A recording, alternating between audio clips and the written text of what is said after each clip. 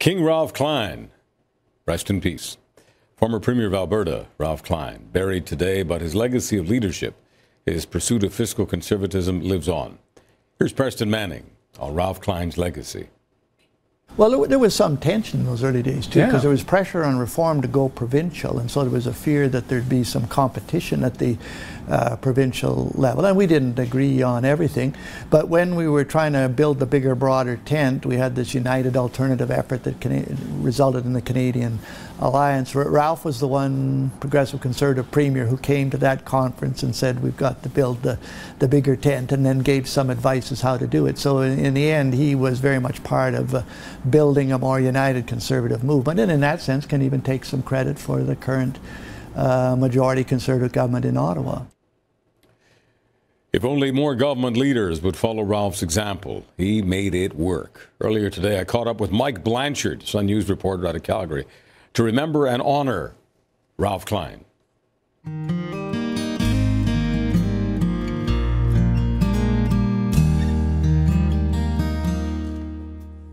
In modern times, Mike Blanchard, I think you'd agree that it is a unique legacy for Ralph Klein and his crew to pay it all off, to pay the debt down, $23 billion to make it vanish. We'd love to see that being done today. It's unique. It's a tribute to Ralph, but unfortunately, it is unique.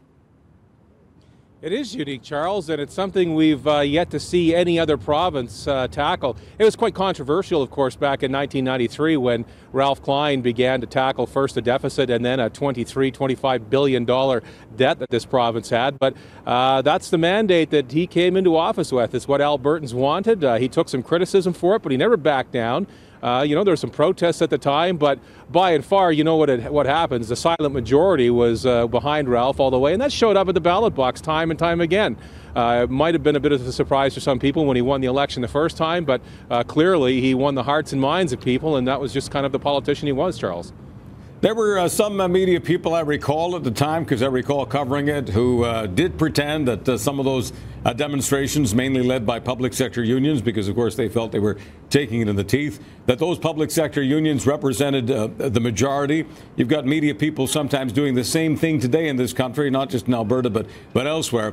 Well, Ralph Klein knew better, and he didn't depend on just his, quote, communications advisors and his communications experts, because Ralph Klein wasn't the kind of politician who was afraid to go out there, whether it was in a trailer, on a horse, in a car, truck, van, it didn't matter. Ralph Klein actually had the guts to go meet the people, even the people who disagreed with him, and he knew that in going out there, the majority, as you say, Mike, the silent majority, were with him all the way.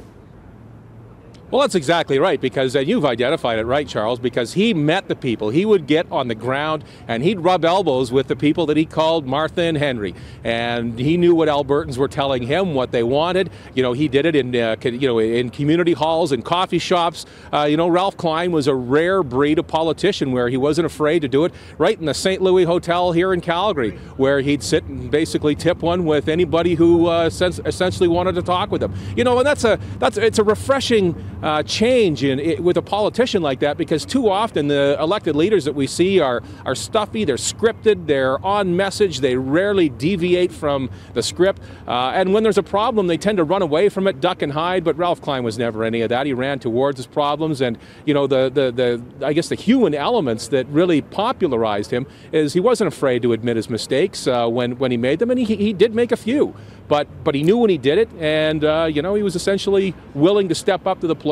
That's why people, I think, really admire him today. Even the people, you didn't have to agree with his policies, but it's hard to find people who would see Ralph Klein or viewed Ralph Klein as an enemy. And one of the things I liked about Ralph is he didn't use the weasel words that we hear all the time. And you ask politicians today, or the people who are part of the sort of political machine, why can't you just do what Ralph did back then? They always use those weasel words. Oh, that was then. We're in unique times right now. Ralph never talked that kind of trash. He was able to do it then. If Ralph were up and around right now today, he'd be able to do it again today, because it does depend on one person with a vision and the cojones to do it.